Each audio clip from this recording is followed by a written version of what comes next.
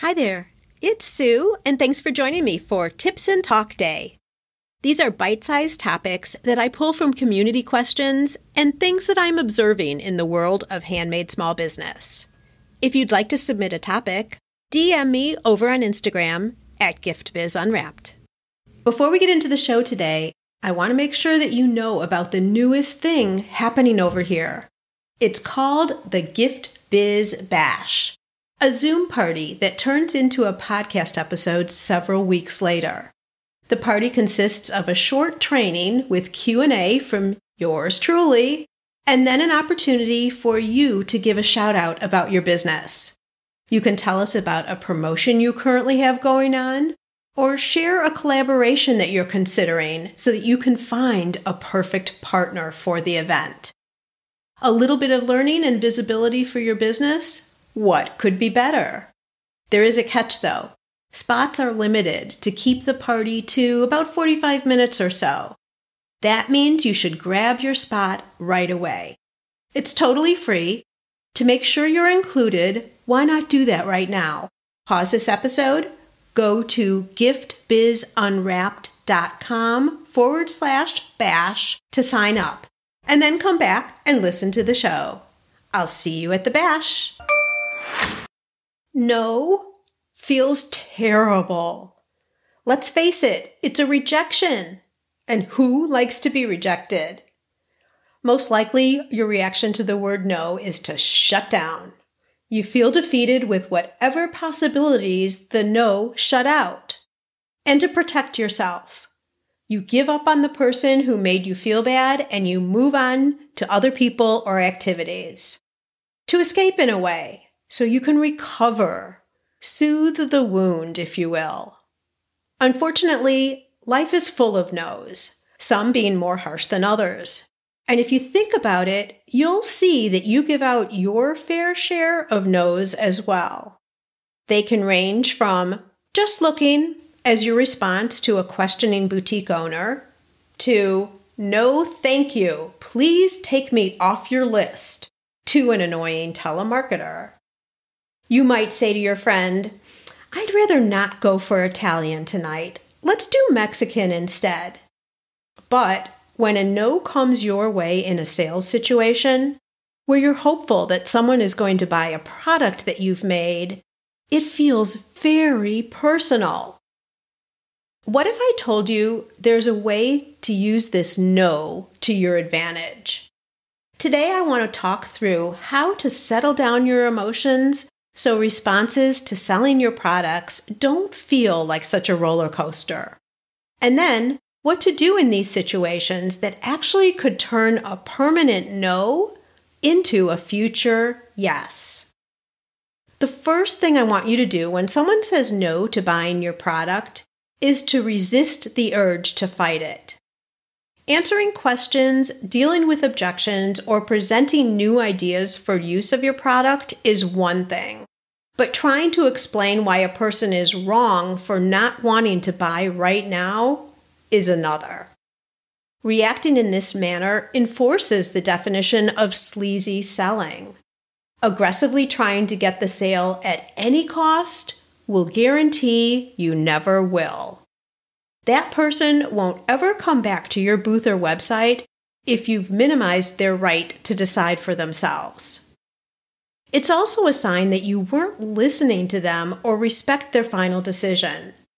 Here is what to do instead. When a prospective buyer says no, confirm that you recognize what they've said, that they aren't buying today. In doing this, you've created neutral territory. Now, you're two people talking together versus being in a buyer-seller relationship. Doing so may allow you to have further conversation that could pave the way for a future sale. Ask their opinion about flavors or scents for your upcoming line. Get their ideas on the sizes that you offer or whether they think you should fill in the blank here for whatever applies to your business. Getting them to talk could provide great insight for you around your product and could generate ideas for the future. You may also hear new descriptive words that you could use in social content or on your website. These types of conversations can provide such great information.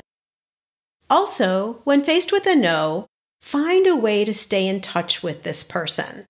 One of the biggest mistakes craft show exhibitors make is to lose out on this opportunity.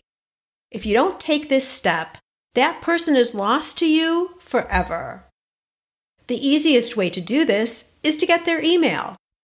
Do a raffle at your booth to win free product, or ask if it's okay to put them on your special notification list. This will give them first access to new products and promotions. Avoid asking them to be on your email list because this rarely works. Most people know what's coming next.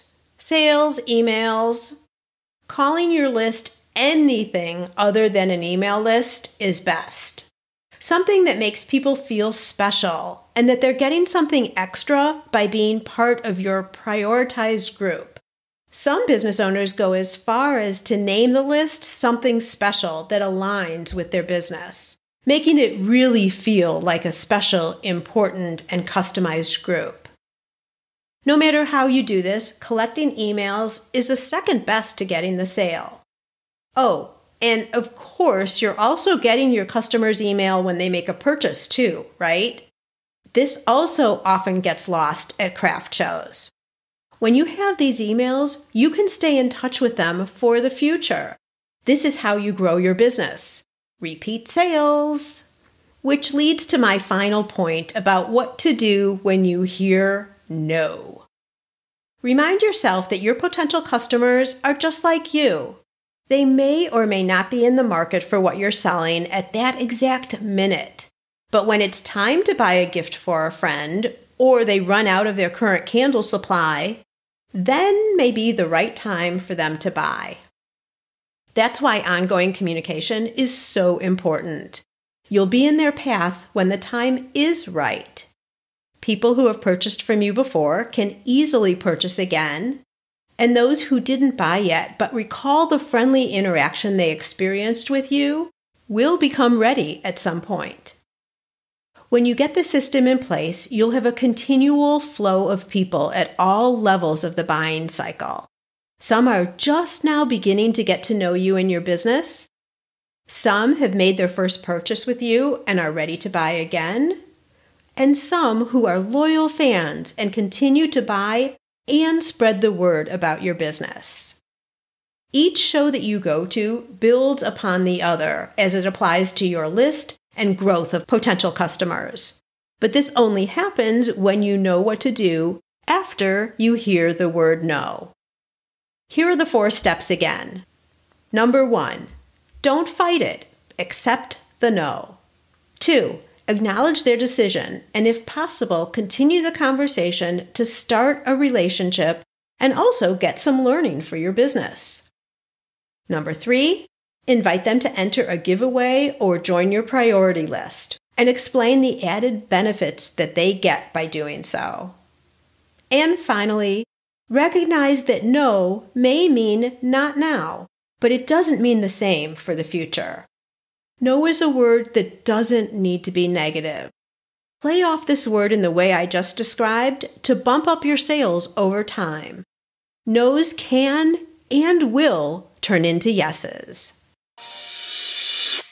That's a wrap. I'm a get-to-the-point kind of girl, and this is what you can expect from these quick midweek sessions. Now it's your turn. Go out and fulfill that dream of yours. Share your handmade products with us. We want them, and they bring us both so much happiness.